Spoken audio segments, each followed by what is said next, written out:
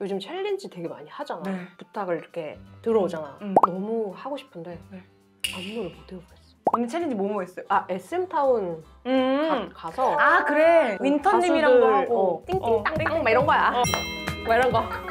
오하이 아에이 막 이런 거. 안녕하세요, 혤스클럽의 리입니다. 네, 벌써 8번째 혤스클럽 문이 활짝 열렸습니다. 오늘도 정말 대단한 게스트분을 모셨는데요. 게스트분이 오시기 전에 제가 칵테일을 미리 만들어 놓으려고 합니다. 오늘의 게스트와 좀 잘 어울리는 칵테일을 제가 골라보려고 했는데요. 피치 크러쉬 아시나요? 굉장히 상큼하고 사랑스럽고 달달하면서 뭔가 남녀노소 누구나 다 좋아할 것 같은, 소원은 안 되는구나. 아무튼 오늘은 특별히 쉐이커를 이용해서 만들어 보도록 하겠습니다. 피치 크러쉬 만드는 방법이에요. 피치 이거를 45ml. 오늘은 좀 잘 만들어야 돼. 왜냐면 오늘 오시는 그 게스트분이 술을 잘 못 하시는 분이라 가지고 맛이 있어야 돼요. 맛이 있어야 조금 그래도 드실 것 같아서 상큼할 것만 같은 이 아이를 45ml 넣어줍니다. 진짜 잘 넣었어. 진짜 완벽해요. 이 크랜베리 주스를 130ml 얘를 탁 결합을 시켜줍니다. 뚜껑을 잘 잡고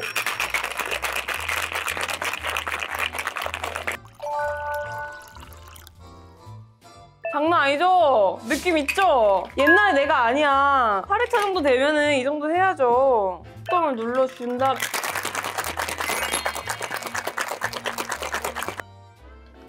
와 미쳤다. 자, 이렇게 만든 다음에 이제 칵테일의 묘미를 얘로 장식을 해줄 거예요. 이걸 딱 해주면 이제 그럴듯해진다고요. 해리표 피치 크러쉬 완성! 심지어 오늘의 게스트분의 취향에 맞게 이렇게 달달구리 간식으로 준비를 했어요. 준비되셨나요? 오늘의 게스트! 김태현!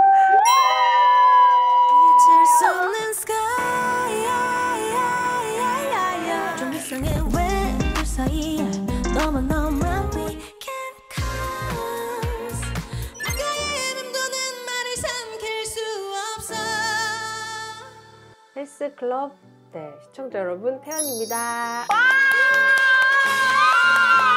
헬스클럽 성공했다. 태연도 나오고. 무슨 소리야? 다른 슈퍼스타들 많이 나왔던데. 누가요? 누가 언니보다 슈퍼스타예요? 많이 나왔잖아. 언니보다 슈퍼스타인 사람이 어딨어요? 너무 옛날 사람이고. 제가 언니를 위해 피치 크러쉬라는 칵테일을 준비했어요. 이거 밑에가 막 더 술이 들어있고 이런 거 아니지? 아니. 원래 그랬는데 제가 그렇게 하면 안 될 것 같아서 오늘은 쉐이커로 했어. 맛있다. 맛있죠? 응. 쭉쭉 들어갈 것 같은데 약간? 장난 아니죠? 맛있는데? 맛있죠? 언니도 저도 알쓰잖아요. 그치. 그거 아세요? 알쓰라는 말을 최초로 만든 사람이 태연 언니인가? 제 몸은 안 술파인데 저는 술파에 있고 싶은 알코올 쓰레기라고 불러요. 별명이 알쓰. 우리 소녀시대 안에서 와, 넌 진짜 쓰레기구나 이렇게 얘기하다가 나온 말인데 왜냐면 그 일본에서 파는 왜 그 2% 3%짜리 호롤롤롤로 그거 먹고도 얼굴이 새빨개지면서 이제 기절 순서로 가가지고 그때는 왜 그랬는지 모르겠어. 그래서 라스에서 얘는 쓰레기라고 이래가지고 알쓰가 되었다. 창시자예요. 창시자요. 알쓰의 창시자. 많은 알코올 쓰레기들이요. 제가 언니를 처음 봤던 게 지인분들 중에 겹치는 분들이 있어가지고 우연하게 봤어요. 소녀시대. 그러니까 너무 선배님이잖아요. 태연? 너무 무서운 거예요. 내가 왜 무서워? 선배님이니까. 혹시 모르잖아요. 싫어하면 어떡해. 근데 막 나 보자마자 거의 막 너무 막 이러면서 막 엄청 좋아해 주셔가지고 저는 약간 감동. 소녀시대 태연이 날 알아? 약간 나 사람 되게 좋아해. 난 너무 감동이었어. 그래가지고 제가 처음 언니 보자마자 막 고민 상담하고 막 울고 막 만약에 지금 나라면 그럴 수 있을까 싶은 거예요. 그때 한 5, 6년 전에 나는 되게 내가 생각해도 좀 이상한 거야. 너무 이상하잖아요. 쉽지는 않았어. 티 하나도 안 났어요, 근데. 했어. 아니 근데 그게 밉지가 않다니까 혜리야. 진짜요? 그게 정말 부담스럽고 약간 거부감이 느껴졌으면 네. 내가 뭔가 이렇게 벽을 쳤겠지. 전혀.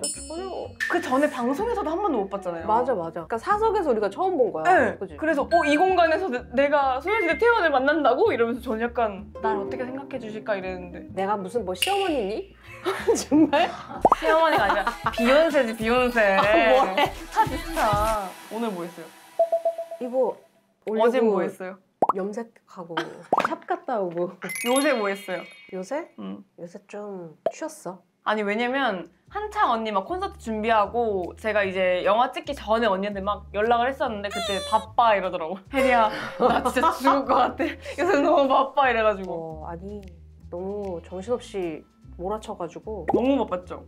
작년까지 좀 그랬다가 올해부터 약간 선언처럼 드디어? 저는 조금 여유를 가지겠습니다 이렇게 했는데 뭐 그래놓고 또 낼 것이고. 그래놓고 또 뭐 준비해야지. 준비하고 있어? 해야지. 약간 저는 되게 신기한 게 대화를 하면은 안 할 것 같거든요, 일을? 근데 어느새 또 앨범이 나와 있고 어느새 막 프로그램 MC 하고 있고 지겨워. 나도 이런 애가 너무 지겨워. 그러니까 왜 그러는 거예요? 왜 일을 안 쉬는 거예요? 그렇게 살아왔어. 일이 제일 좋아요? 그러니까 안 하면 약간 죄책감. 이렇게 살아도 되나? 약간 습관? 습관? 일이 습관이 어떡해. 불안함은 또 아닌데? 불안함이랑은 좀 다르잖아요. 예전에는 좀 불안했어. 일을 안 하면 내가 막 좀 못해지는 것 같고 뭔가를 약간 도태되는 것 같고 그랬는데 사람이 좀 쉬긴 쉬어야 되더라고. 언니가 집순이라는 게 너무 유명하잖아요. 언니랑 옛날에 보통 집에서 보는데 한 번은 밖에서 밥을 먹었어요. 기억나요 언니? 신사동에서 밥을 먹는데 다 먹은 거야. 뭐 할까 이랬는데 약간 집에 가고 싶어. 이미 언니 저기 맛있는 빵집 있대요 이러면서 내가 막 또 빵을 먹어가지고 언니는 잘 먹네 이렇게 보고 있다가 언니 여기 방탈출 있거든요? 방탈출 갈래 했더니 그래 내가 하고 싶어 하니까 해준 거야. 나 너무 재밌었어. 재밌었지? 너무 재밌었고 그게 손가락에 꼽히는 날이야. 진짜. 그래서 와 이렇게 활력 있는 사람을 만나야 되는구나. 더 웃긴 건 3-4시간 정도 밖에 나와 있다가 집에 들어가서 며칠 동안 집에 있었다고 했어. 그 다음에 연락했을 그랬을 거야. 때. 안 봐도 뻔해. 그랬을 거야. 근데 언니 필라테스는 하잖아요. 필라테스는 또 열심히 해요. 살기 위해서 하는 거야. 그것까지 안 하잖아? 너무 무기력해. 진짜 거기 문 열고 들어가기 전까지 어떻게 하면 취소하지? 이 생각을 잔뜩 해. 갑자기 계단에서 넘어졌다고 할까? 막 진짜 별 생각을 내가 그래서 저번 주에 했단 말이야. 그래서 저는 필라테스를 하는데 필라테스 하러 가기 전까지는 막 어떻게 하면 안 갈 수 있을까? 진짜 문 열기 전까지 차 안에서도 가면서도 진짜 어떻게 장기를 부려야 될까? 잔머리를 어떻게 써야 되지? 그리고 해야 돼. 막상 하면 또 열심히 너무 개운하잖아 또. 지겨워. 요새 뭐 해봤어요?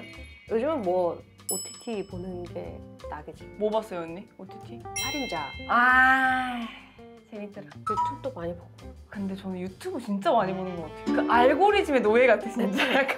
근데 너무 신기하지 않아 알고리즘? 그런 소문이 있어. 어떤 이렇게 대화 중에 네. 그걸 인식을 한다는 거야. 소문이 아니야? 소문 아니야? 해요 진짜. 사실 다 듣고 있어요 얘. 또 시작이네? 너 거짓말이지? 진짜요? 내가 뭐 거짓말 아니야? 진짜예요. 진짜로? 그래서 알고리즘이 그거를 인식해서 띄워준다. 응.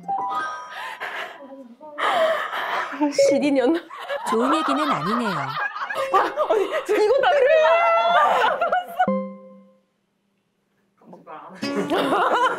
오디오가 비기 시작했다. 그거라면서요 언니? 뭐? 하리보 계정의 유일한 연예인 팔로워. 유일한 인간. 유일한 인간이야? 멋있어. 나 거기서 댓글 썼잖아요 언니. 그 하리보 받은 거. 너무 부러운 거야. 엠버서더냐고 물어보더라고 나를. 하리보 엠버서더? 하리보 엠버서더냐고 물어보시는 분들도 있었어. 공식적인 엠버서더는 아니고요. 내가 원래 일방적이었는데 10수년간 해오니까 약간 반응을 보여주신 거랄까. 진짜 집에도 한 바가지 있어. 알지? 말해 뭐해. 말해 뭐해 진짜. 집에 아무것도 없어요. 젤리랑 쿠키랑 머랭 쿠키밖에 없어요. 뭐 먹었어요 언니 오늘? 설렁탕. 밥 같이? 밥 말아서. 와! 발전했지. 장난 아니다. 밥 얼만큼 말아서? 3분의 1?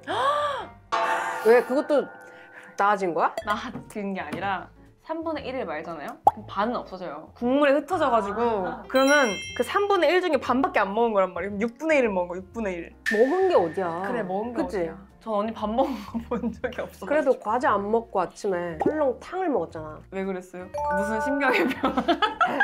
오늘 기빨릴 것 같았어. 통틀어서. 벌써 울렁거리는데. 근데 약간 이제 후배인 친구들이 많아졌잖아요. 언니도 그렇고 저도 그렇고. 진짜 고백하는 사람이 많잖아요, 언니한테. 아, 선배님 좋아해요? 응. 그 여자들이 좋아하는 언니인 것 같아. 언니는 진짜. 왜 태연을 다 좋아하는 걸까? 오래 해서 어렸을 때 그 TV에 나왔었던 선배가 아직도 여기 있네? 이런 느낌 아닐까? 여전하네. 꾸준하네? 약간 이런 느낌이랄까? 아, 그냥 아니 같은 근데 가수라 그런 것 같아, 내 생각에는. 그거 봤는데 업적 그룹으로서도 뭐 대상을 받았고 뭐 솔로로서도 뭐 그런 거 엄청 많던데. 찾아보지 않아. 안 찾아봐요? 찾아보지 않고, 그러니까 내가 그런 성향인 걸 알아서 팬들이 막 알려주는구나. 엄청 알려줘. 쾅쾅쾅쾅 두드려 문을 막 DM 좀 보세요! 이러면서. 저 언니 콘서트 갔을 때가 코로나 직전에 네. 4년 전이었나 그러면? 그런 거 같아요. 2020년 콘서트와 2023년 콘서트를 비교했을 때 변화가 있었어요? 너무 다르지.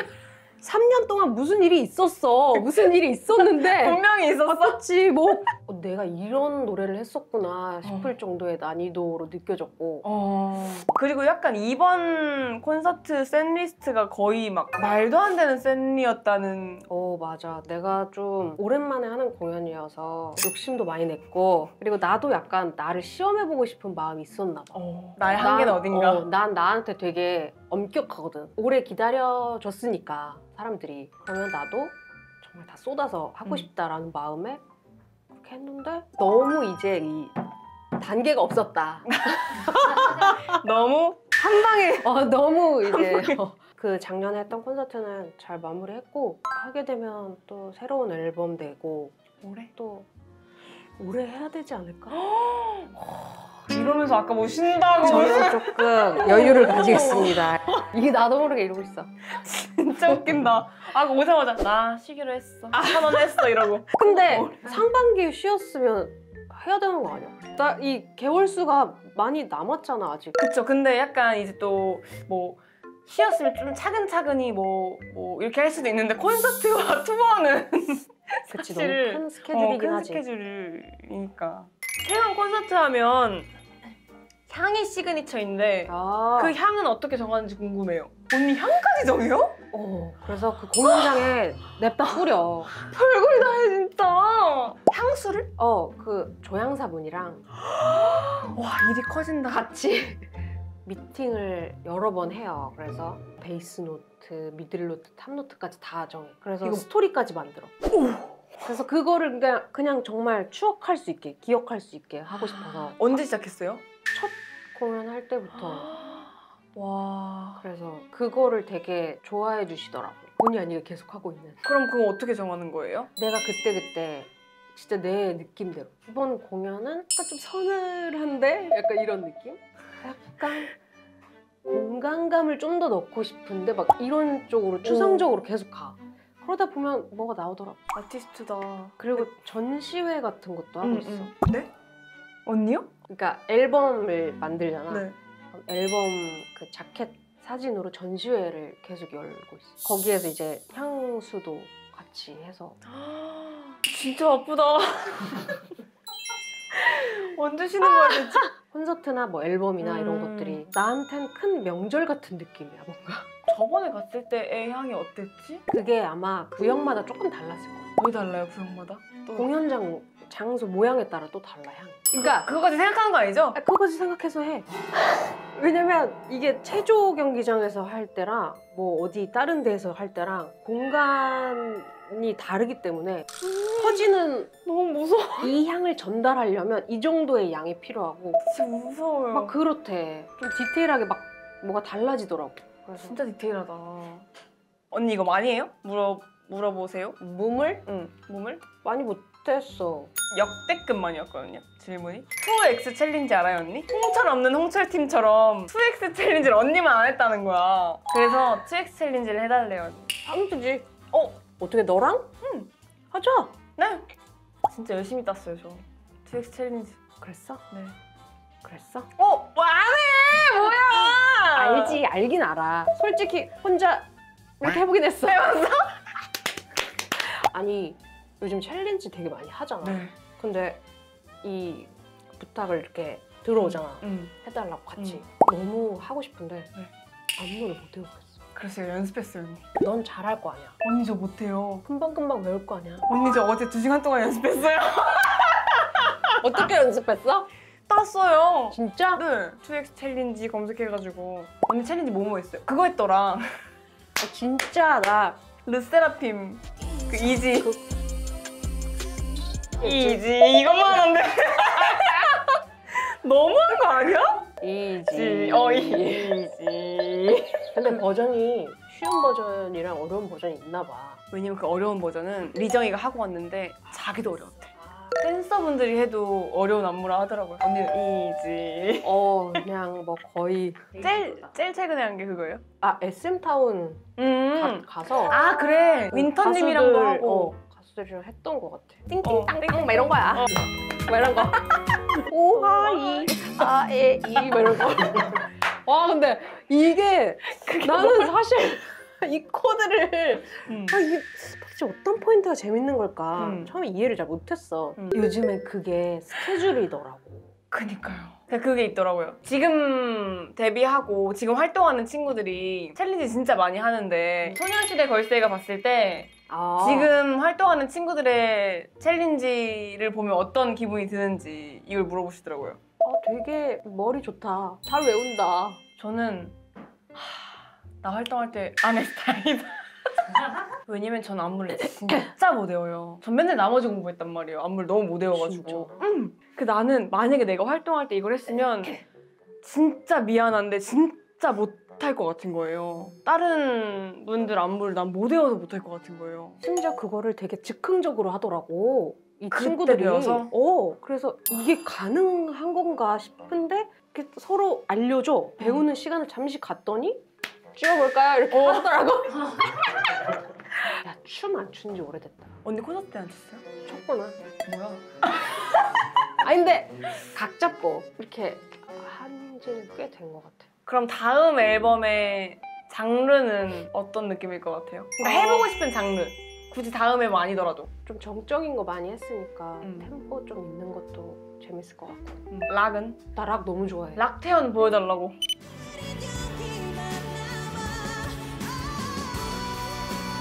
약간 그런 거 원하시나 봐요. 뭔가 되게 터프하고 뭔가 되게 와일드한 그런 락 같은 거 하는. 나 좋아해. 락 되게 좋아해. 콘서트 때도 그 딱 구간이 있었어. 그럼 콘서트 컨셉이나 콘서트 구성 같은 것도 언니가 거의 다 하는 거 아니에요? 그치. 내 의견을 진짜 많이 넣어서 하는 편이지. 그래서 나도 약간 나의 한계를 보기 위해서 막 하니까 어쩔 땐 되게 부담스러운데 콘서트 때가 제일 다 보여줘야 되는 때니까. 이걸 먹어서 약간 더운가? 사실은 더워요. 저도 더워요. 그래요? 이제 날이 풀렸어. 엄청 춥던데요? 아 그래? 춥대요 여러분. 꽃샘 추위 조심하세요. 이번 앨범에서 제일 어려웠던 곡이 뭐예요? 멜트 어웨이라는 곡이 진짜 그래 약간 그 팬들이 타잔장법이라고. 이게 듣는 거랑 부르는 거랑 또 다르단 말이지?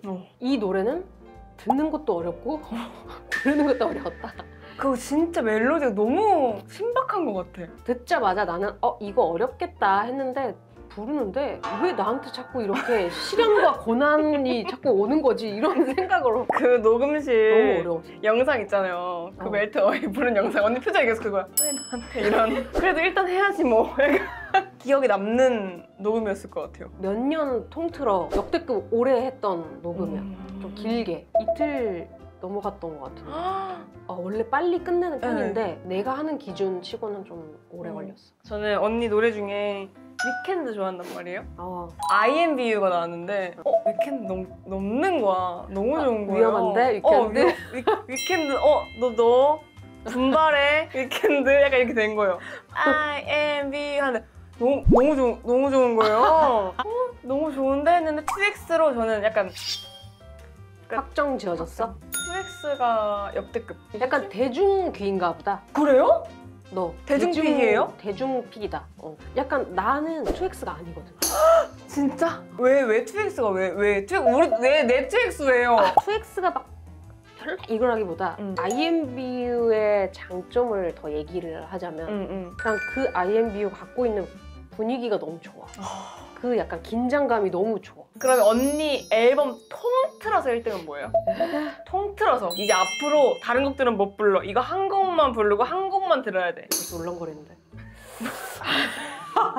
그렇다면 아이지 않을까? 아이는 좀 약간 당차지 약간. 아이는 약간 뭔가 엔딩곡 같은 느낌이랄까? 그러니까 언니의 아이덴티티 같은 느낌은 있어요. 근데 To.X는 뭔가 알지 뭔가 그런 그 티저와 그 뮤비와 뭔가 그 총체적인 분위기. 좋지 뭐. 됐지.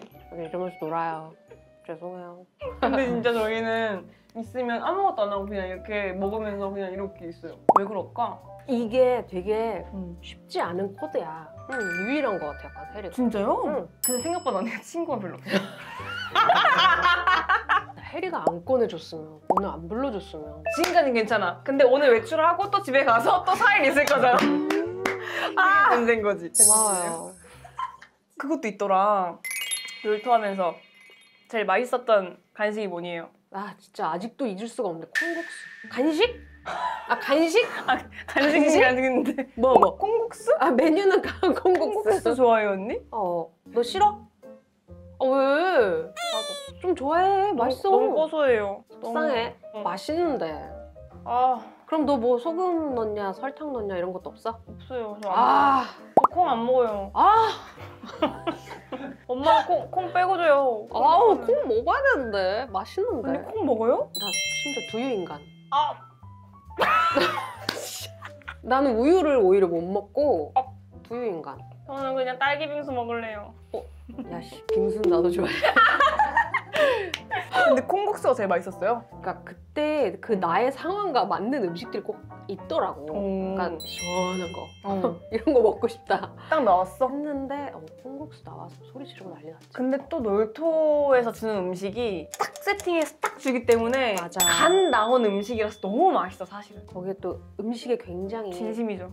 진심이신 분이 대표적으로 한 분 계시니까. 음식 원도에 진심이신 저희 신 대장님께서 큰일 나요. 식으면 큰일 나고. 저번에 녹화하는데 딱 한 숟갈 딱 드시더니 저기 미안한데 이래도 되나 싶을 정도로 뜨겁게 좀 해오라고.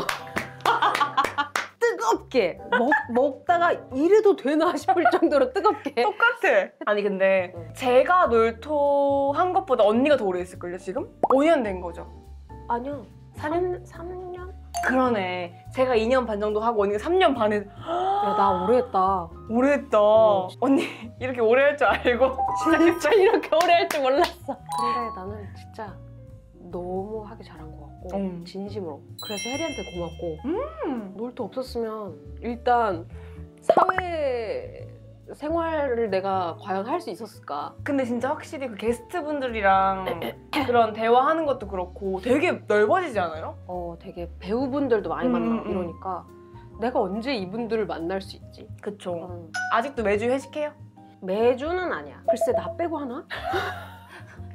알쓰라서? 왜냐면 이게 또 입맛이 다르잖아. 그쵸. 서로. 그래서 그것도 배려 아닌 배려인 것 같아. 그래서 좀 술 잘 드시는 분들끼리 모여서 하기도 하고 하는 것 같아. 좀 큰 뭔가 기념일적인 회식 자리는 항상 하지.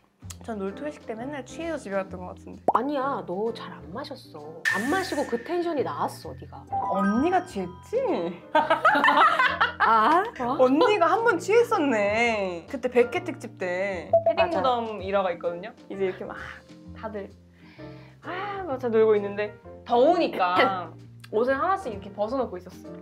슬슬 가셔야 될 시간이라고 이제 태연 언니 매니저분이 한두 명씩 가지고 계시니까 이제 그 타이밍에 같이 가서 했는데 태연 씨 어디 있을 때 없는 거야. 태연 언니가 안 보이는 거야. 그래서 태연 어디서 본 사람이 있어 했더니 태연이 저기 있었는데? 했는데 다리밖에 안 보이는 거예요. 패딩을 언니 위에 다 쌓아가지고 제발 나 좀 알아줘.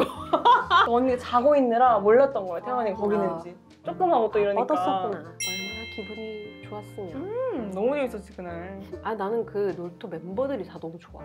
그치? 오빠들이 너무 좋지. 착해요. 너무 착하고 너무 좋은 사람들이야. 맞아. 6주년, 7주년, 8주년, 10주년까지 가자. 가자! 헬스클럽의 마지막 질문이에요. 이게 되게 고정 질문이거든요. 태연의 오늘의 TMI 하나 알려주고 가십시오. 네 오늘 TMI 있어. 오늘 네. 이제 이렇게 나갈 준비를 할 때 씻잖아. 네. 원래 샴푸를 먼저 하거든? 네. 바디 먼저. 어째서요? 오늘 그렇게 하고 싶은 기분? 바디워시를 새 거를 개봉했고. 그럼 먼저 써야지. 그럼 그치. 그치. 먼저 쓰고 싶잖아. 쓰고 싶지. 어떻게 참아? 새 거 깠는데 어떻게 참았다. 혹시 뭐 샀는지 물어봐도 될까요? 바디워시? 우유 향 나는 거? 그 향 너무 좋아서 그거. 비닐향 나는 거 아니에요? 아니야. 파우더리. 짠하고 오늘 정말 둘 다 역대급으로 술을 안 마셨지만 너무너무 즐거웠습니다. 고마워 혜리야. 감사해요 언니.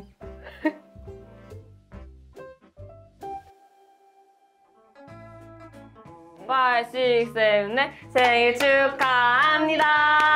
생일 축하합니다. 고마워. 이게 얼마 안 남았잖아요 언니 생일. 고맙습니다. 고맙습니다.